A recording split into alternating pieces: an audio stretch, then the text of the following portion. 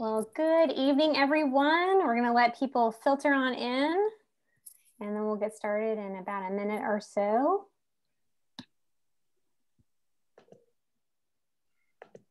Thank you for joining us.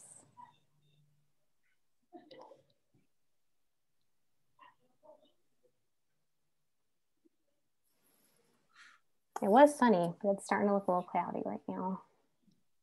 I think they're calling for some showers. Yeah. I thought it was supposed to rain earlier today, but it hasn't.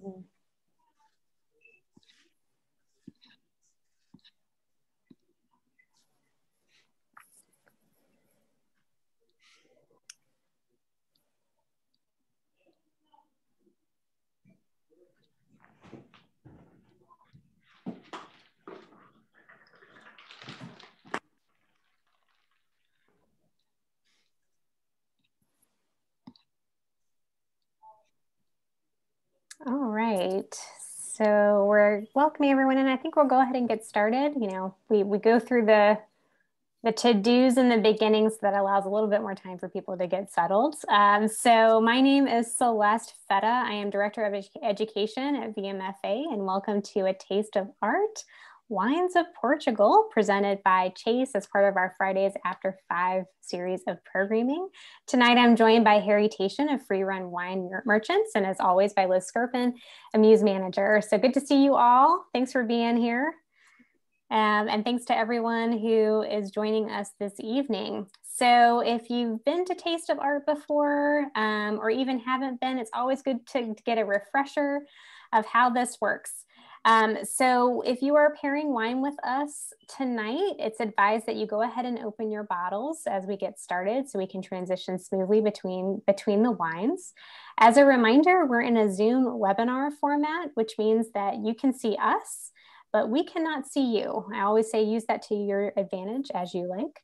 We'll be asking for your impressions of the wine if you are tasting with us and of the art. And we encourage you to use the chat feature this evening as opposed to the Q&A. That allows us to just focus on one box so we can get to your questions as quickly as possible. And we always try to answer those live. If we can't get to you live, we'll try to answer it in the chat, and all of us will be monitoring that box. So while someone else is chatting or talking, we might prompt each other to answer a question. I also will say that, you know, we approach these as very a casual conversation. So just kind of sit back, enjoy, and again, chime into the chat if you'd like to participate or share some of your thoughts and impressions. So with that being said, we're going to roll right into our talk this evening, and I'm going to turn over the floor to Harry, who's going to kick us off with orienting us on where these wines are from tonight and what we'll be talking about. So Harry? Perfect, thanks. Hello, everyone. Well, Celeste and Liz, thank you again for having me. I've done a few of these tastings now, and I think they're so much fun. I think it's good educational. It's fun. People are so in their houses now. I think people are excited to be able to have a way to do things to kind of reach out. So thank you everybody for joining. So we have 2 wines tonight from Portugal. The first one we're going to have is from a producer called Quinta da Rosa, and they are in the Vinho Verde region, which is up in the northwest part of Portugal, right on the Atlantic Ocean there. Celeste has a really good map up there, and the blow up is of the Vinho Verde region. And on the far right-hand side, you see the town that these guys are in. Excuse me, I just lost a little thing on my screen. There we go. Sorry. So they're in that far eastern town of Basto. There's actually a mountain range between them and the Atlantic coast. So they're in a very unique area compared to the rest of the Vinho Verde region, which is more of a maritime influence. You guys are on the east side of the mountain, so they don't have the maritime influence. So Vinho Verde is the name of the region. It is in northwest Portugal, like this. The grapes that are used in that region, at least for Quinta da Rosa, they use Arinto, 50% of a grape called Arinto, 35% of a grape called Azul, and 15% of a grape called Trajadura. And these are all indigenous grapes to Portugal. Back up a little bit about the winery. Quinta da Rosa as a winery itself is exciting for me to sell. They've been around since 1769. They are family owned, they're estate bottled. What that means is they control everything that happens in the vineyards, how the grapes are tended, how the vines are fertilized or not fertilized or thinned. When you own your land like that, you have complete control. And I think that's the truest way for winemakers to make wine. So the winery got started in 1769 by the Coelho family. Jose Coelho is the 5th generation now. He's probably about 44 years old, and he's now running the winery. Vino Verdes as a type of wine have become really popular. They're a little bit lower alcohol than most white wines. They tend to be, at least the Raza is about 11.5%. I always think of it as being just a perfect summertime patio type white. It's light, it's refreshing, it's got a little bit of a spritz. I think when people think the spritz, they think it might be like champagne, but it actually is what they would call like a frizzante. It's lightly spritzed. It's not quite as sparkling as champagnes. Food-wise, I think it's perfect with shellfish or oysters. It's perfect with salads. It's got a really great acidity, kind of a liminess note to it. I know some people have the bottles, and hopefully people are having a chance to taste this, but I think it has kind of a greenish color. You know, Vino Verde kind of translates into green wine. And I think lots of people think that's the name of the grapes and everything, but it's actually the name of the region, just like Chablis in Burgundy is the name of a region. So Vino Verde is the name of this region. But kind of a lime greeny note to it. You definitely have, I think, kind of a great acidity, a minerality in it. And maybe because they're more inland on the other side of the mountains, they get more of a mineral note than a salinity note, which you might get closer to the Atlantic Ocean. So go ahead and give it a taste, see what you think. Hopefully some of you might have had this before. This is a pretty popular wine for our company in Richmond. We do really well with this. For it to be a estate bottle producer from 1769, and I know it's pretty reasonably priced wine. I think there's a lot of Vino Verdes in the market, but I believe that this is one of the only ones that's estate bottled. A lot of the Vino Verdes come from what they call bulk juice or negociant juice. And nothing wrong with that. I think if these guys can do it with their own land and put it in that same kind of price, that's a pretty good accomplishment. So everybody give it a taste, see what you think. Hopefully you'll enjoy it. I always say wine is the most subjective beverage. One person's favorite wine is another person's least favorite wine. And the thing to remember about that is you're exactly right either way. So tastes like summertime. Tastes like perfect sitting on a beach and drinking it and eating fish tacos.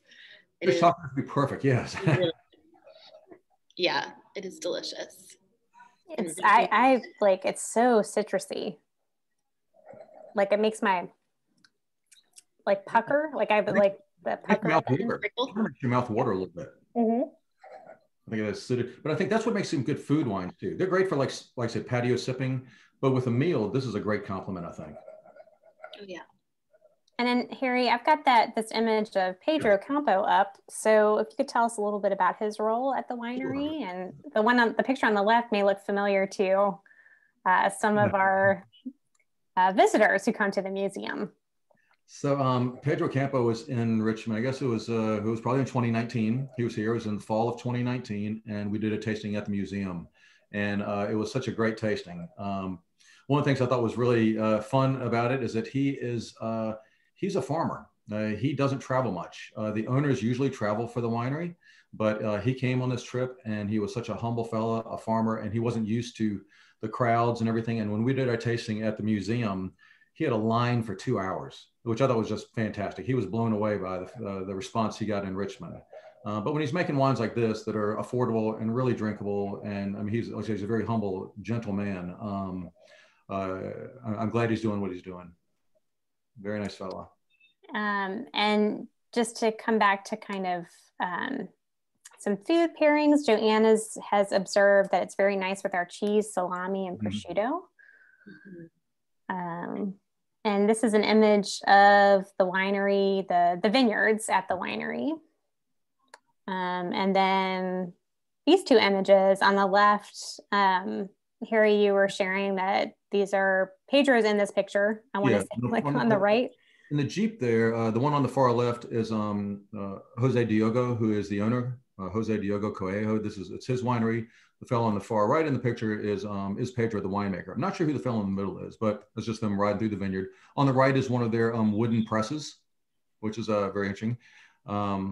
I think it's we're trying the white wines. I think a lot of people think of Vino Verde, the region, and everybody thinks, of course, of this wine, which is white, light, and sparkly. But they do make some red wines also, as evidenced by the crush picture there. But Vino Verde is king, that's for sure, the white for them. And then this image of the grape.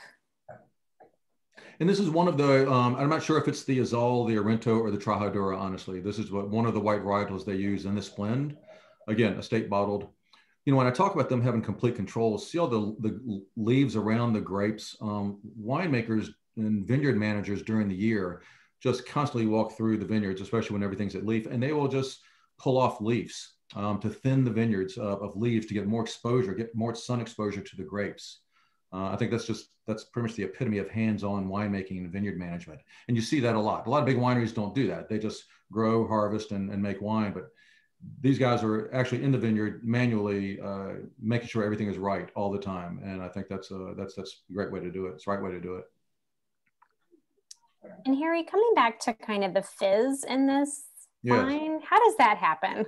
So there's a couple, I think traditionally, a long time ago, the way it was made was fermentation was kind of stopped with a little bit of sugars waiting to turn into yeast. And so you would end up with a little bit of bubbles left if you stop the fermentation. I believe that most likely, although these guys run from 1769, because it's at that price point, I'm assuming that this is probably has CO2 added, which I believe that's pretty much the common way that all Vino Verdes are made now. The idea of doing it for that the long fermentation and then stopping it with a little bit left, that's be a different animal of wine, I think. But I think that the way that they're doing this with the injection of CO2, I mean, it sounds like a weird, but that is a way that a lot of sparkling wines are made, unless they're made in a champagne style, which does take a long time and it's a different process. Yeah. Great, thank you. But the light spritz, I think, just makes it exciting. It makes it fun. The acidity and the bubbles actually clean your mouth. I put down creamy cheeses as an idea of something to have because I think that when you have that acidity, that really helps kind of keep your mouth clean. You know, lots of times people talk about wine and cheese as a good pairing thing. But interestingly, the lactic acids on cheese sometimes can mask the flavors of the wine. So I think that if you can have a wine that has acidity like this to cut through those creamy nature of the cheeses, it gives you a better complement of the two of each other. So another observation here, Kathy said, "Not my favorite. Tastes like baking soda." Yeah, I mean, and that's I say it all the time. It's I never like to say the flavors that people are going to taste because if I say this tastes like apple, somebody's going to say, "Well, I don't taste apple." So they think that they're wrong, but they're not wrong because they perceived a different fruit flavor. And I think they're still right because of that. So yeah, the baking soda, you know, honestly, I think that, you know, wine is very subjective. And I think it's also affected by everything that we do. You know, if you drink a lot of coffee, if you smoke a lot of cigarettes, if you do a lot of different things, we all physiologically are going to perceive flavors a little differently. Not saying that's right or wrong, but I do believe that, yeah, you could come up with something like a baking soda type of note. A very clean type of note. I definitely agree with that. It's definitely a clean smell on this. Mm-hmm. And I know we've said this before, but kind of those observations are very similar to art. You know, you're not going to like every work of art you see or talk about, and you may see something completely different, you know, than somebody else, and that's okay. Yeah, totally okay. If it's not your thing, then you're still right. That's right. Always remember about this. That's right. So let's talk about what Amuse is pairing with this selection, Liz. So we did kind of our OG, our fried oysters. They're curry fried oysters. We've had them in our menu, I believe, since the Maharaja exhibit, and they were so good that everyone asked us to bring them back. So we did immediately, and we haven't gotten rid of them the past 7 years, I think. So we keep them on the menu. They're delicious. Chef Greg's background is in seafood and he's Greek. So you'll see a lot of that coming forward, but these oysters have a slight curry in the batter. And then it has pickled onions and different type of pickles on top, and then a creamy raita on the bottom. And it was perfect with this wine. Outside, it was gorgeous on Wednesday, 80 degrees on the patio. A glass of this wine and fried oysters was delicious. Nice. Yeah, that'd be good. And people can get this by the glass. Is that absolutely? And Amuse, okay. And our oysters. And the oysters, nice. Absolutely. Nice. Well, thinking about the art to pair along with this selection. So at the museum, we don't have a lot of Portuguese artists represented. So we did find a few things that has Portugal as a subject matter. And then we're also going to spend a little bit of time talking about the labels of both of the selections tonight. So it's sort of a twofer for each bottle. So the first work we're going to look at today as you're sipping your Vino Verde is this photograph by Edouard Boubat. And it's Femmes of Fleur, and taken in 1958 and printed in 1981 as part of a portfolio of his work that came out in 1981. And we'll come back to the image in a minute, but I wanted to talk a little bit about Edouard. This is a picture from his 1943 French passport. He was born in Paris and grew up in the Montmartre neighborhood. And he started taking photographs with a Rolleiflex camera in 1948, and also trained as a photo engraver before that. He was actually in 2 years during the war, did forced labor under service of every French citizen. Apparently had to do that in Germany. So after the war, he came back to Paris and again took up photography. And he was really interested in kind of observational photography in black and white, of course. He received the first Kodak Prize ever given for one of his photographs. And in 1951, during an exhibition of his work at a local bookstore, he was approached by the artistic director of a magazine called Réalité, so realities. So again, gets back to kind of this image and trying to capture what is happening around you. And so he worked for that magazine as a reporter and a photojournalist till 1967. So that time frame, 1951 to 1967, is when the photograph was taken, and how he got to travel everywhere. So he traveled to Portugal, he traveled to Asia, he traveled to the States. I mean, kind of went all over for kind of assignments with the magazine, taking photographs. And I like this quote Jacques Prévert wrote about him. In the most faraway lands, Boubat seeks and finds oasis. He is a peace correspondent. So instead of a war correspondent, he is there to take images that are peaceful or of kind of the scenery or of people and landscape. So great examples of that are from the same portfolio I mentioned. These are in the museum's collection. On the left is Leila, Brittany, taken in 1948, again, a year after he won that Kodak Prize. This is one of his most famous photographs. So if you look up Boubat, this is going to come up over and over again. Just a stunning image of a woman from Brittany. And on the right, a little pixelated, my apologies, but this is of a flax field in Normandy, just to show his range of both landscape, but also portrait photography. And coming back to this image, you get that kind of sense of environment and what's happening and kind of the local flair. These two women probably going to a flower market, bouncing these baskets on their head. And he also said kind of his approach to photography. He has said, there is something instinctive about the moment you choose to take a photograph. It is not the result of thought or reflection. The strength of composition is always born of the instant of the decision. So it's kind of thinking about that in an artist's mind, kind of looking at the scene and deciding to take this photograph. The composition is just so balanced here. I think just from the left and the right, the way that they're kind of looking in the left-hand direction, and then the way the flowers just take over that top third of the photograph. It's really a moment in time, but also very artistic in the way that it's presented and captured. So like I mentioned, kind of it's part of this portfolio of his work, again, that spans his career, so published in 1981, so picked to really represent his travels and his time kind of working both in France, but also all over the world.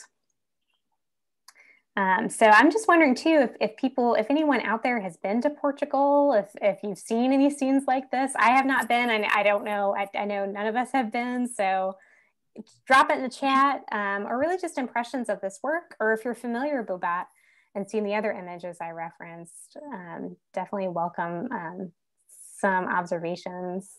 You know, it's I know wine, of course, better than art, but I do like this photograph because the the symmetry of it, if it makes sense. You know, Yeah. the largeness of those baskets on top with the two women in dark clothes directly below it, the line in the wall directly, you know, waist high on them. Yeah. It's kind of, that caught my eye. Yeah. Well, it's definitely, you see that kind of in like that sections, you know, it's like the bottom half, bottom third, middle third, top third. And that's very, you know, you see that a lot in landscape painting. If you look at a landscape, it's often kind of cut into those thirds, or actually film. So movies, there's this great list going around the internet, kind of like looking at famous directors and how they frame scenes. And that third, like the third and a third and a third happens quite often. So yeah, definitely see why you could pick up on that, Harry, for sure. Denise has shared, has she's been, but did not say anything like this, but I was on the coast mostly.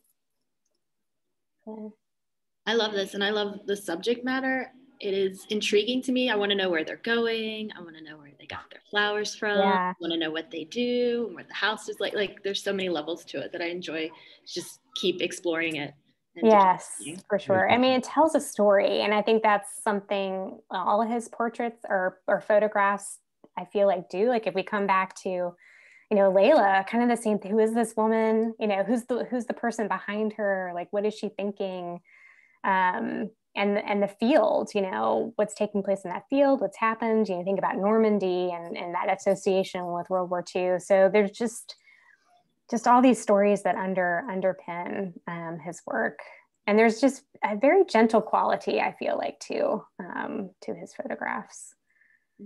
Natalia mentioned the baskets look like they're floating. Yes, our colleague Kristen pointed that out earlier this week, because you can barely see kind of the scarves that are the white scarves on their head. Yeah, absolutely. Just like I wonder if they're going to market with those baskets, or if it's like a commission, they're making a delivery to a home or a business. I mean, so you never know, but it is, you think about it, because they're pretty dramatic arrangements. Yes, they are. And very spring-like too. I feel like even though it's black and white, you can kind of like imagine what that basket of the color in those baskets, you know, must be like. Right. So great compliment, I feel like, to the wine. So the next, so I said we were going to talk a little bit about labels. So pretty striking label with the Raza. So it's like this outline of a bird. So I'm just sharing an image of the bird that it's borrowing from. Oops, sorry. So this is a kestrel, a lesser kestrel, which is a part of the kind of the peregrine falcon family. So again, pretty close in the way that the artist has depicted it here in flight. And this is an image of it perching. And Harry, I think this is actually from the vineyard. This is at the vineyard at Quinta de Raza. Yeah. Mm-hmm. And we've in previous Taste of Arts, we've talked about falconry a little bit and its association with vineyards. You can revisit that if you'd like on our YouTube page, the video that we talked about this. And we were all kind of speculating, you know, is the encouragement of falconry or falcons kind of a pest control, natural pest control for the vineyards. That might be. I'm sure it's for cleaning out rats and rodents that are in the snakes. Maybe, don't know. Don't know how many of those are harmful to vineyards, but I guess a burrowing critter could probably mess up the vines. Yeah. And then thinking about, again, kind of pulling in some objects from our collection. So this is a falcon amulet from our Egyptian collection that's on view in the galleries now, very tiny. But sitting the same way our lesser kestrel friend was sitting on the vines. And the falcon amulet, is usually associated with Horus, so the god Horus. And on the left is from the temple of Edfu. So this is a huge depiction of the god Horus, who has a falcon head. And you see he's wearing the crowns of United Egypt, so Upper and Lower Egypt, and also known as the son of Osiris and Isis. And there's a long story about kind of how he became their son, and he got into a battle with Seth, who was Osiris's brother.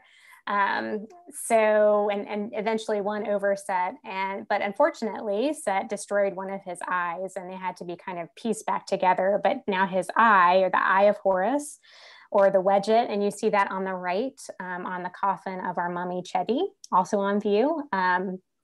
is the Eye of Horus, which is a protector, sort of like an evil eye, and warding off evil spirits. So Horus is really seen as someone who protects.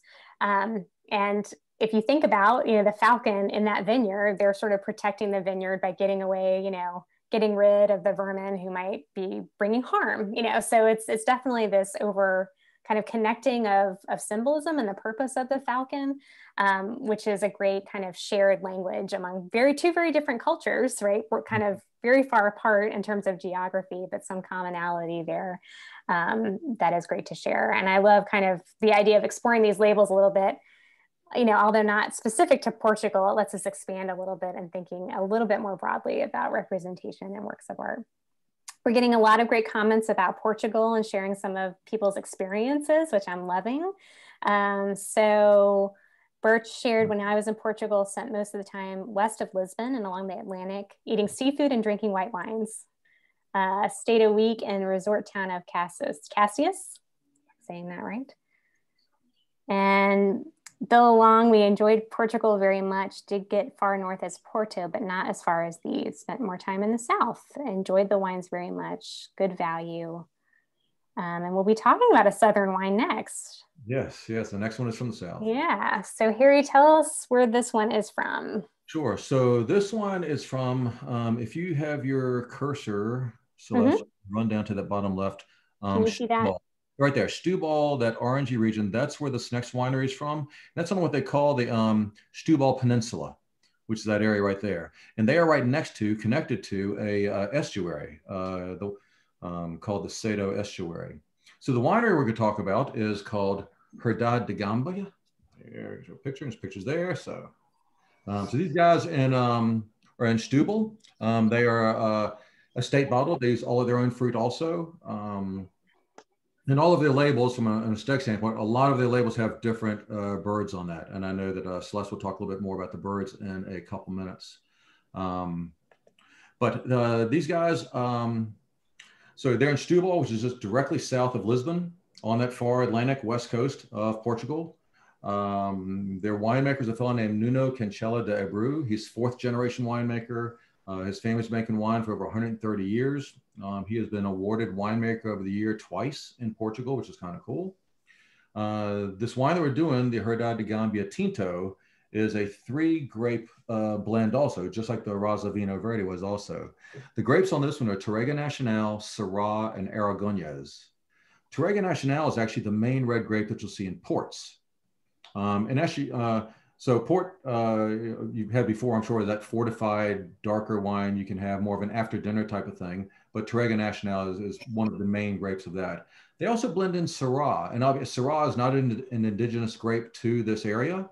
That's probably why they have to call it a red blend instead of a Stubal, I guess, wine or something from that.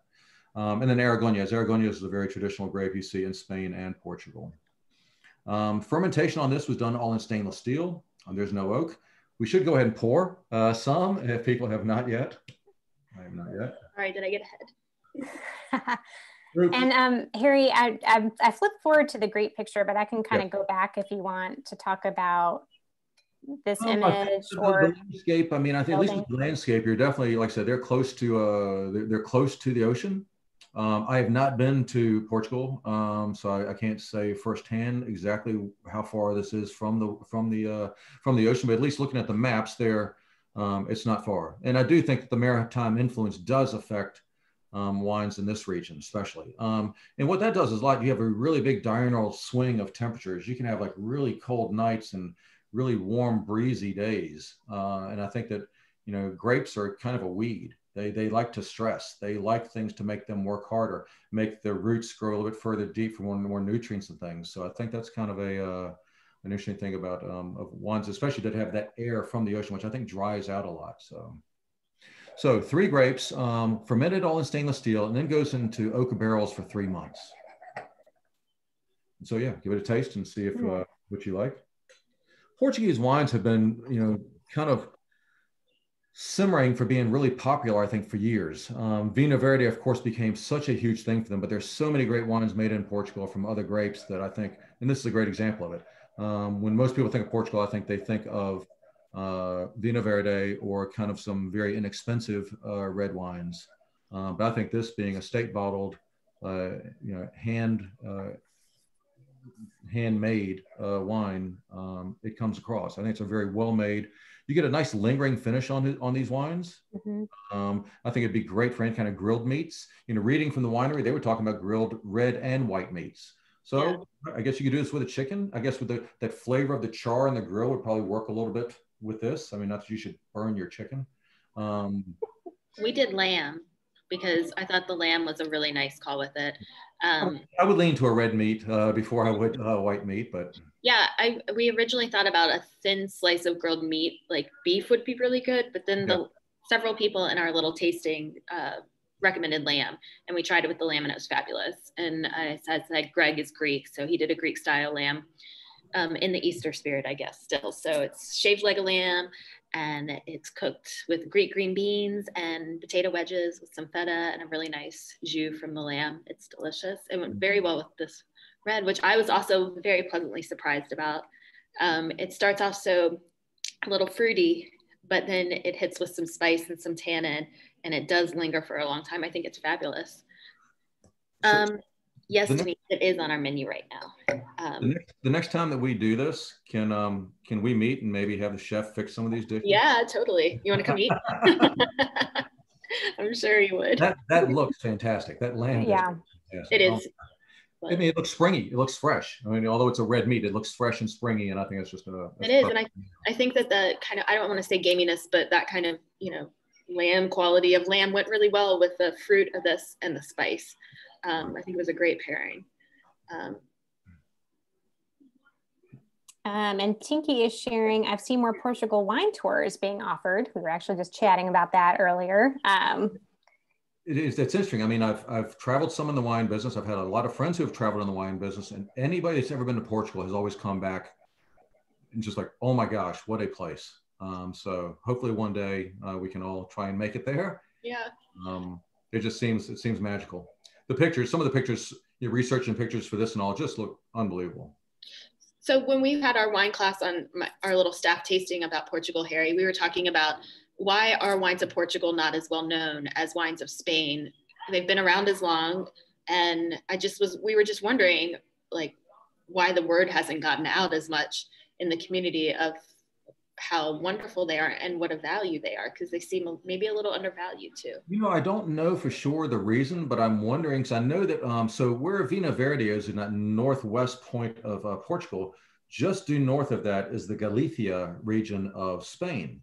And that's where Albarino's and things like that come from. Mm-hmm. Albarino has also been made for, generations, but they just started making their way to the US in the last, 15 years or so, something like that. And somebody told me at one point that there was not a good infrastructure from like Madrid, which is central northern Spain, to that northwest coast of Spain. So I'm wondering if logistics might have to do something, but they are right on the coast. So you would think that they would be able to ship out of Lisbon and just come across the Atlantic. But I don't know why Portuguese wines have not risen. But I think it's like so many regions. And I know as a company, we're now representing Balkan wines, which I'm excited about, Serbian, Croatian, Bosnia, Herzegovina. And I think that we are now becoming a more of a world community for wines. We're finding wines from regions that have not been available in the US before. And I think we'll see more and more. But I think in Portugal, they are good values, just like I think Spanish wines are too. I think a lot of European wines are still pretty good values. Yeah.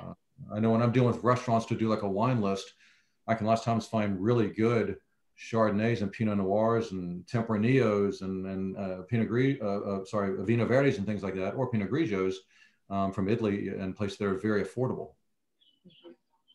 Mm-hmm. And I think so many of the wineries in the US are new, and I think a lot of wineries, when they plant grapes to start making wine, you've got like a 5-year period of no income while those grapes are growing.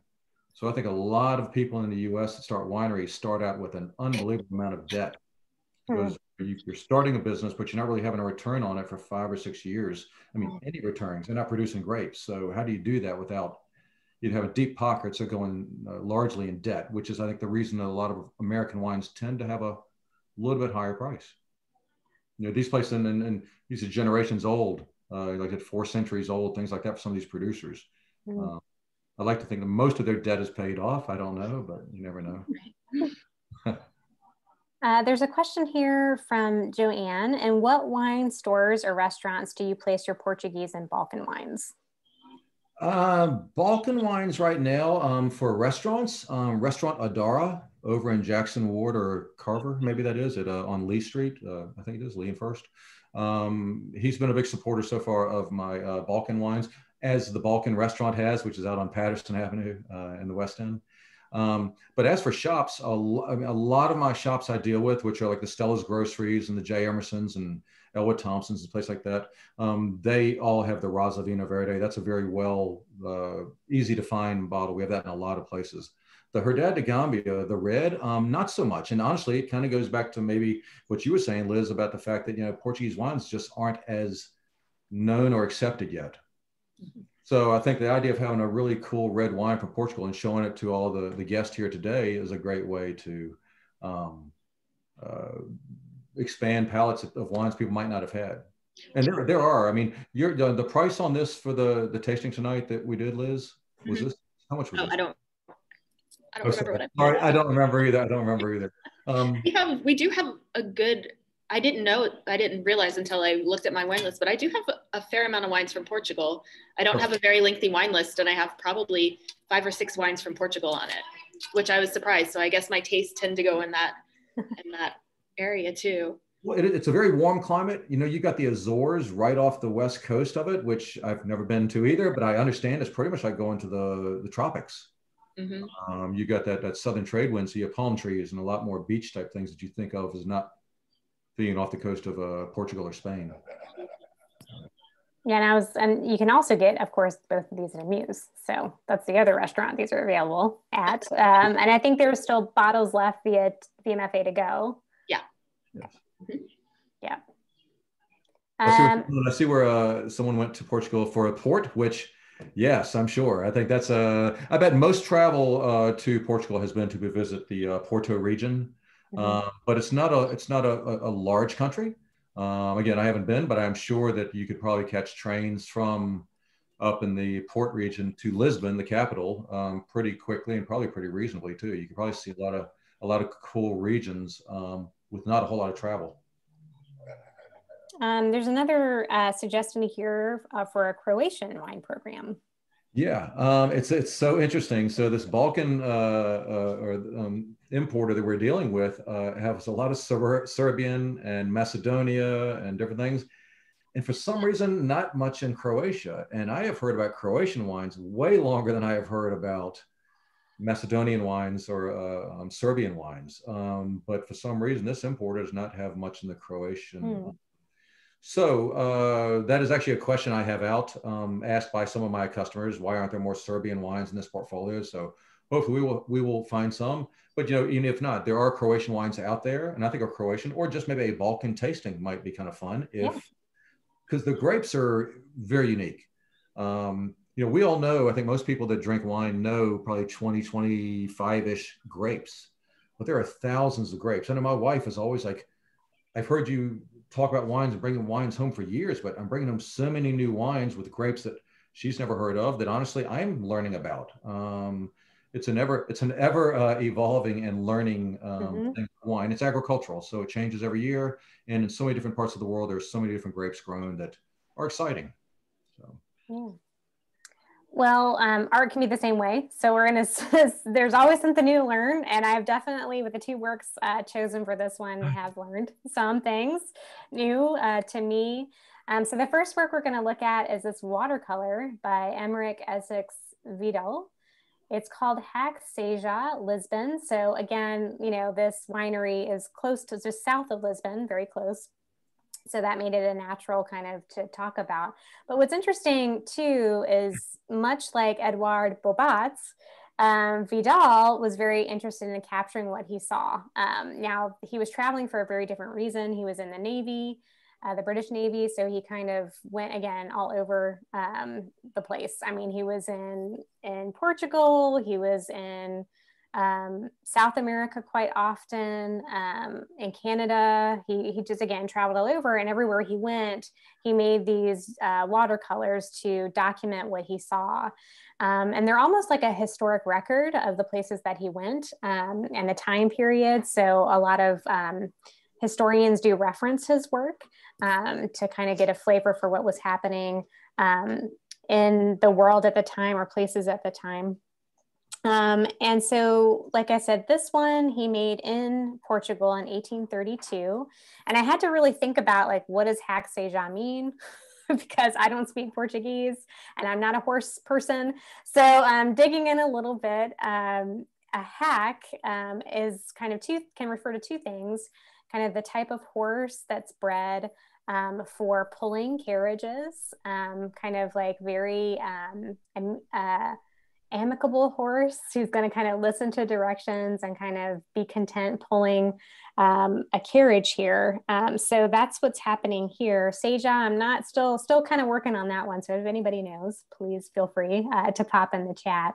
But again, this is a very observational, sort of sketch-like kind of watercolor here.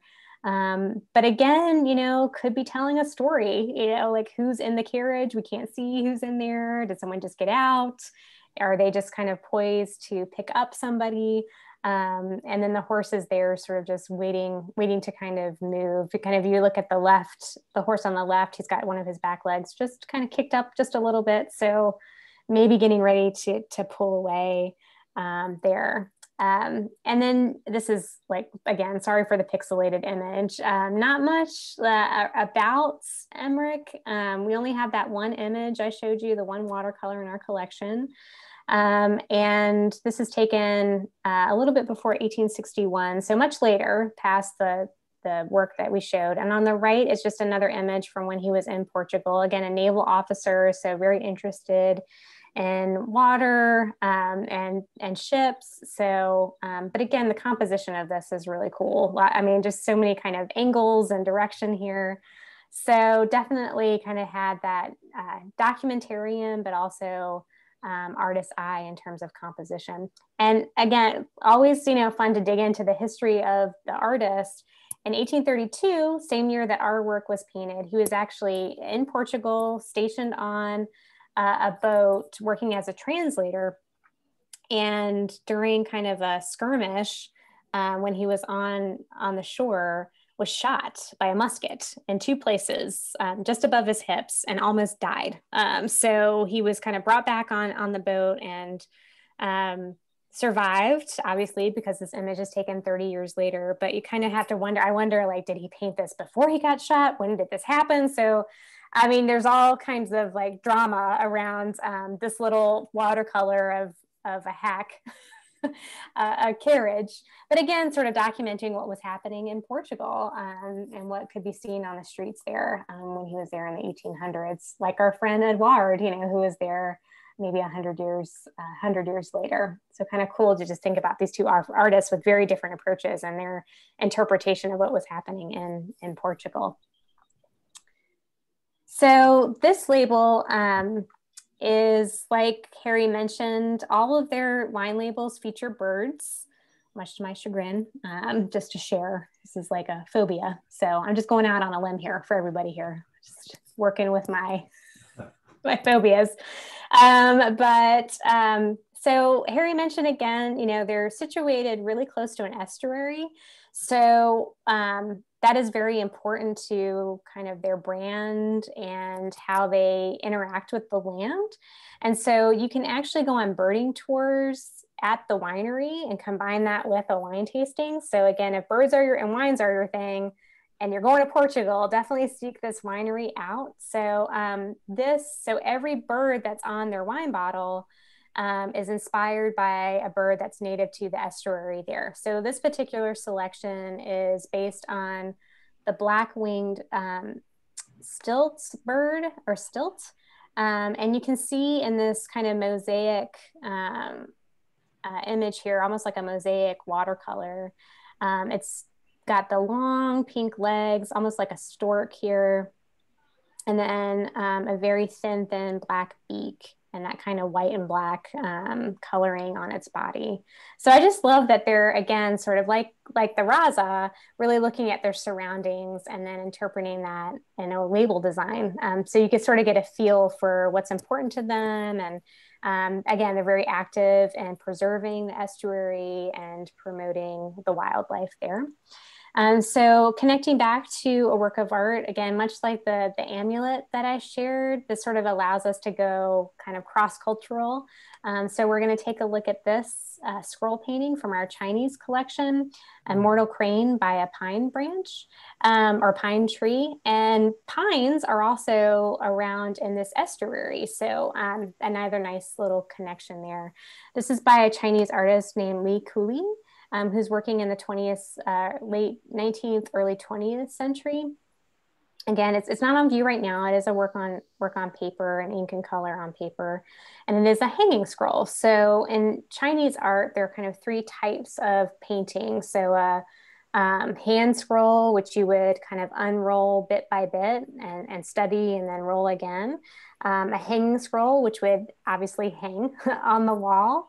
And designed not to be framed and stay there forever. It's something that you would change out depending on the season. So you could roll it up, store it, and change it out with something else. And then album leaves. So again, almost like a book that you would turn the pages. So this continues the tradition of of scroll. And in this particular instance, this artist is depicting a crane, like I said, a crane and a pine tree, which has symbolism within it. So symbolizing longevity, both of those things. And it kind of comes from a kind of legend of this stone hut. And there was one pine tree that was behind the hut that was like very old. And the people who were in the hut, this married couple, lived like a very long time, like hundreds and hundreds of years old. And so it was attributed to this pine tree. And when they died, legend has it that they turned into a pair of cranes. And so this association with the pine tree and cranes is the symbol of wishing longevity. And so I kind of, again, thinking about what you were saying, Harry, kind of this tradition of winemaking in Portugal goes back generation and generation. So I love this kind of nod to the longevity and perseverance of this wine culture in this area, and the importance and relevance of birds. So I was interesting reading about her dad, the Gambia, the winery is surrounded by pine and cork trees. And they talk about just the pastoral scene that they have, because they have a lot of animals. They're a very natural winemaker. It's a very it's a very bucolic scene, I think, that they have there, which is cool. And then there's a lot of chatter, a lot of good advice here about traveling in Portugal. Please. Let's see. To get from Lisbon to Porto, to get on a riverboat for a cruise up the Douro Valley. Most tour groups travel by bus. There's also a high-speed train that takes about 2.5 hours.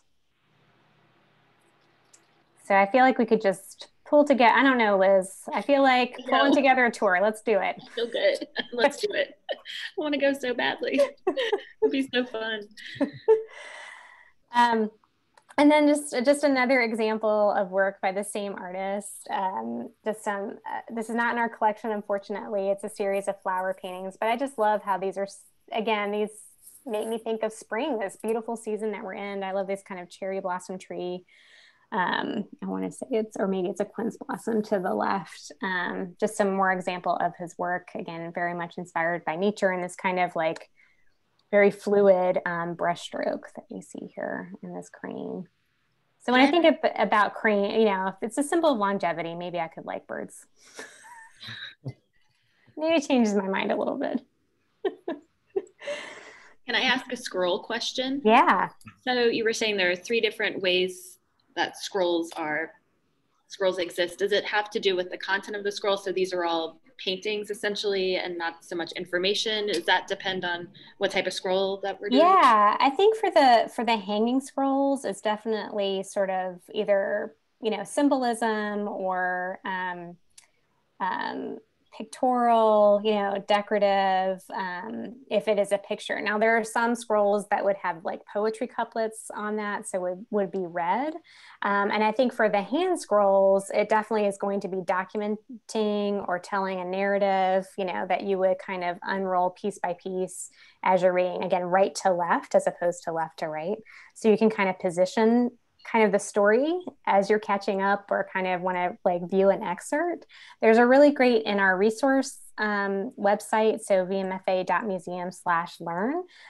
We've got a great resource about hand scrolls that was tied to our Beyond the Walls exhibit in our teaching gallery. That was around when we were doing Terracotta Warriors, or Terracotta Army. Oh, or wait, that's not right. Imperial, the Imperial Palace exhibition, Forbidden City. Sorry. Yes, during Forbidden City. And you can actually manipulate a scroll. So that's cool. But yeah, and then the albums, I'm not too sure, honestly. I'm not as familiar with those, but these two are, I'd say hanging scrolls in our collection is probably what we have a little bit more of. And those, I think, again, became more popular more in that, in the 18th, 19th, 20th century. But really, I mean, we do have some hanging scrolls on view, just not this particular one at this time. But you can, again, explore a collection site to see more examples. I do love the bristliness of the pine needles in this work too, kind of behind the crane. And I'm not sure what he's looking at either. Kind of he's looking up, maybe for his partner. Aww. Because usually they're in pairs. Let's see. Again, a lot of great tips on traveling in Portugal. You guys are well seasoned. So, and Denise is sharing, include Portimao on your trip. And Joanne shares, stay at the government posadas, amazing hotels and castles that feature local cuisine. So good to know. Any like, we haven't heard very much from anybody about what they think of this red wine. I think I saw one that they really liked it, but if anyone else wants to chime in on what they think. Got a few minutes. Yeah, it's got great aromas. I think the weight of it's really good. It's not, I'd call it medium weight. It's not heavy like a Cabernet or anything, but I like the kind of brambly, dark red fruit notes of it.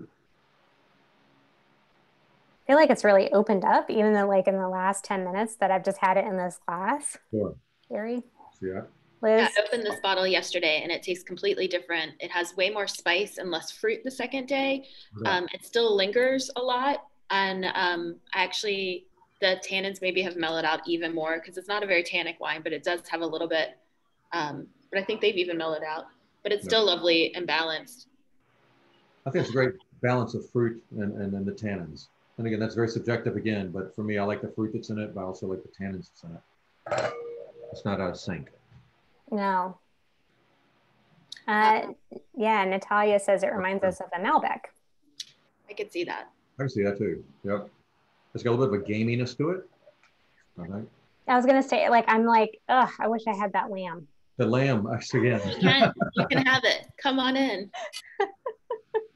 I know it's actually getting really loud in there. I feel like there's a lot of people having the lamb right now. This ends at 6:30, right? We could be there in 35 minutes or so. There you go. Open till 8. I don't know. I heard we're full tonight, though. Yeah, we're pretty full. It sounds full. Yeah, we are, since the weather is so daunting. I wish we could have the patio open, but. It just rained a minute ago. Yeah, we'll see. Maybe we'll open it up after a while. Yeah. And Joanne says she loves this wine, but honestly never had a bad one from Portugal. Cheers. That's an endorsement. That is an endorsement for sure. For sure. Sorry, there's a guest outside my little door here. It's not a crane. How long? I don't know how long the lamb will be on the menu. We've been changing the menu very frequently. because we are using all seasonal things, and because it being COVID, we're reprinting our menus every day, which gives chef the opportunity to play around and do what he wants. So I can't tell you if it'll be on the menu next week at all, but you can definitely call and ask around Wednesday when we reopen for dinners. Please keep it on next Friday. I'll try. I will tell Greg. Is there a lunch version? I don't think he's doing a lunch version right now. We did one for brunch for Easter. But yeah, Greg loves making lamb, so I don't think it would be an issue. And Greek style lamb is his bread and butter, so I'm sure that we can twist his arm. Oh, and I will say Kristen's keeping me straight here. The Forbidden City resource that I mentioned actually is having some tech issues.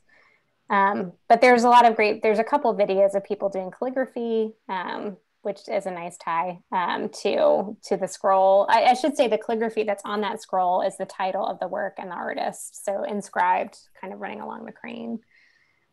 That's cool. Birch's comment there about the tile work. I bet it is probably off the charts. Yes. That's what they're very well known for, their tile work, aren't they? I know that like on the bottle, this is actually a mosaic tile they have at the winery. Really? Of the birds, and I'm sure they probably have multiple mosaic tiles. But that's something we really need to. I would love to have in the collection, is kind of expand those holdings a little bit. I think that would be my dream kitchen too. Yeah, to have all Portuguese tile in it. That would be gorgeous. Overlooking the estuary, right? Oh, of course. Yes. That's how I live. Well, so I want to again thank Harry and Liz for chatting with us. It's always great to spend time with you both, just learning about wine and food pairings, and sharing the art with each other. So, whoops, I was going to show a little tech difficulty there. Okay, yep. So we're going to ask a quick question first, and then I'm going to just encourage you to come back and join us on April 23rd for our beer tasting. We'll be chatting with the founder of Wasserhelm Brewery, which is out of Virginia Beach. Actually, my colleague Courtney Morano will be hosting that one. And then our next wine is Friday, May 9th, and TBD. So we'll see what we got cooking up for you. So be on the lookout in your emails or on social for that announcement. And since we have a few minutes, I know we had some suggestions on a Croatian tasting, but if you have any other thoughts on what you would like to see, over the next few months, please feel free to drop that in the chat. And if you've missed past Taste of Art, as I mentioned, you can go onto our YouTube channel and see a bunch of wine and beer explorations to dive in a little bit more. Again, having a lot of great comments. You're so welcome. Thanking us. And Donna is sharing brought back fond memories of my trip to Portugal and several vineyards that I visit, which is great. If we can kind of spark a memory or get you excited about, going in this post-pandemic world, that makes us happy too. So Harry and Liz, do you want to add anything else?